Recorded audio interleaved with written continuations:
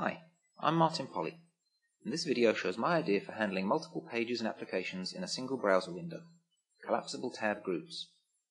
Soon after I heard about the Reinventing Tabs challenge, I saw this exchange on Twitter. You can hit pause if you actually want to read it.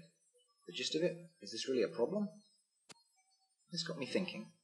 I asked around and found that most people I spoke to had less than 10 tabs open, but a significant minority had a much larger number, and they often used multiple browser windows to group related tabs. So here's a problem that needs solving, albeit for a minority of users. But then a thought crossed my mind.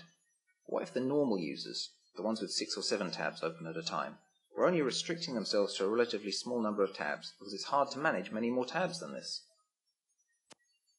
The first challenge is to find more space for displaying tabs. Stacking them vertically at the side lets us display a couple of dozen tabs without having to scroll, as compared to 16 on my widescreen monitor. And even then, once you get to the point where you need to scroll, each tab has shrunk down to 40% of its original size, which reduces the amount of the title that you can see.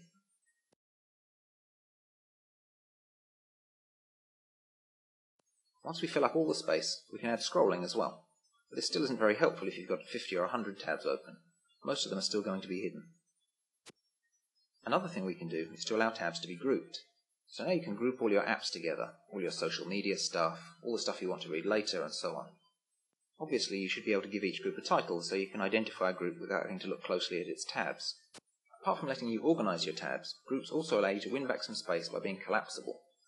If you don't have time to read any of the stuff that you put in your to read group, you can just collapse it, which gives you more space for the tabs you're working with right now. One problem with having lots of tabs open is finding a particular tab, so having some way of searching or filtering would be a big help. My idea is to hide the tabs that don't match as you type. This way you can find your way back to the tab that you want very quickly. What I've shown is simply matching the page title, but it could be expanded to match the page contents or even the page URL as well. The other problem I have with tabs is that some pages change the title in an attempt to get my attention. Gmail chat, Facebook chat, email, RSS readers and so on. But often I don't notice the change. This problem could be solved by highlighting the changed tab. The tab could then fade to a different colour and only revert to its original colour after you've looked at it.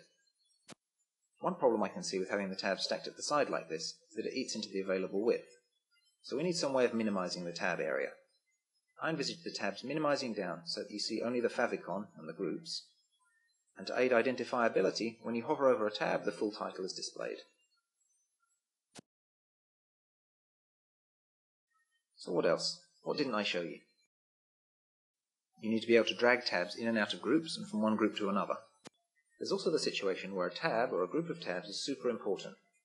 You've got to get a hotel room sorted out today, or you've got to find that children's entertainer for your daughter's birthday party. You don't want to lose track of these tabs. So there's a couple of things we could do to help.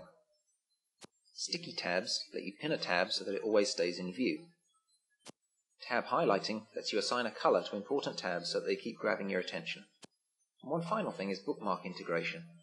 For me, there's a fuzzy line between open tabs and bookmarks. If tabs that have been bookmarked were visually distinct from ones that haven't, it would help a lot. And that's it. Thanks for watching.